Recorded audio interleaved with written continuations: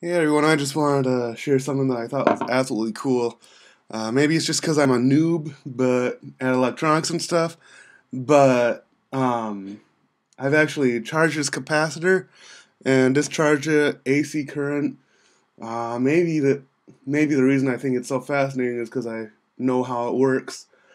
Um, basically, uh, basically the way that it works. This is a non-polarized capacitor.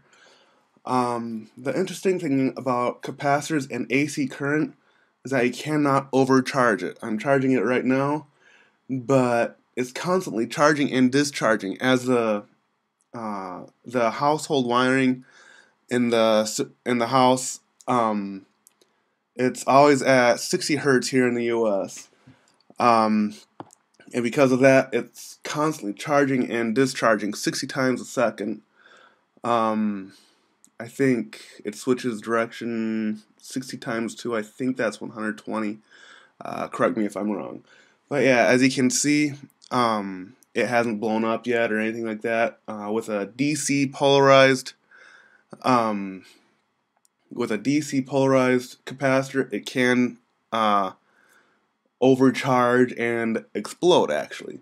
But since it's constantly discharging, it's not overcharging. It's charging and discharging and charging and discharging, and because of that, it's not doing anything dangerous or anything. It's just simply charging and discharging. Um, Shorting it out. Let's try this. That was actually a pretty good spark. It doesn't. The longer you hold it, it won't increase the size of the spark. It's uh, like I said before and keep saying, it's constantly discharging. The size of the spark uh, just basically indicates the part of the cycle it's in. I don't know if you can actually see it, the spark or anything. I hope you can at least see it snapping, but uh, or hear it snapping. I don't think it charged at all that time. It was right between where it starts charging in the cycle. It doesn't. Yep. Spark that time. I don't know. I hope you can see that, but I can't. I don't know if you can or not. Um, so yeah, I can hold it for just a short time, for a very long time. It really doesn't matter. It constantly charges 60 times a second. Um, but yeah, it's pretty cool. Um, like I said, I don't know if it's just because I'm new at this and stuff, or if other people think it's cool, but I just think it's really cool. Um, um, there's a difference between true power and apparent power. I think apparent power is basically what you're charged for. That's resistance. You know, if you have something that's producing heat, that is, I think that's apparent power. It's what you get charged for. True power, though, once again, I could have it backwards.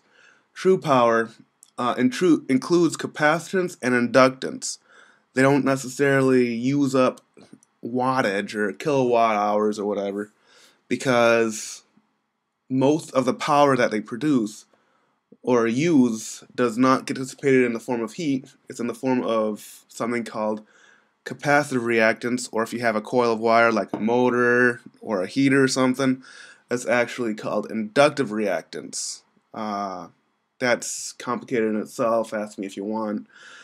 Um, but yeah, I'm just amazed by this stuff, all this, and stuff. But yeah, I think it's just amazing for some reason. Yeah, I don't think you can see that. Um, but yeah, it's pretty cool. Uh, Maybe I can actually get closer and maybe possibly you can see it a little bit better.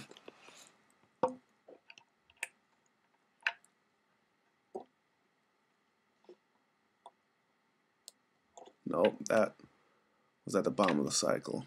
It did discharge, believe it or not, but it was a very small bit. Once again, very small.